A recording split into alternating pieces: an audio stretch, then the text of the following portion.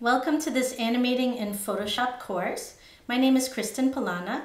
I've been using Photoshop myself as an animation tool for over 15 years now, and I've used it in simple and complex ways. So sometimes I use Photoshop to animate a scene and nothing else, and other times I use what I make in Photoshop in combination with other video editing, special effects, and animation programs.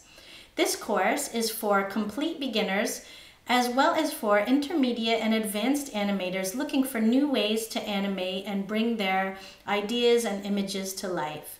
So I will show you very simple ways to use Photoshop for very simple animation, as well as easy ways that you can gradually build up and make more and more complex and sophisticated animations in combination with video and multimedia.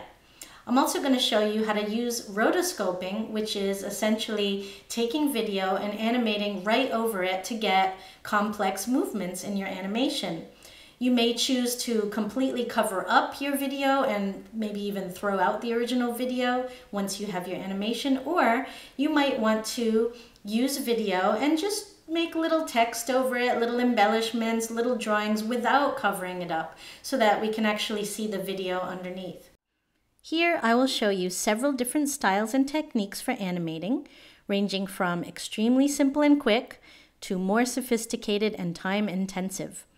I'll show you how to animate using your own drawings and photos or a combination of photos and drawings. So join me inside and let's get started right away. See you in the next lesson.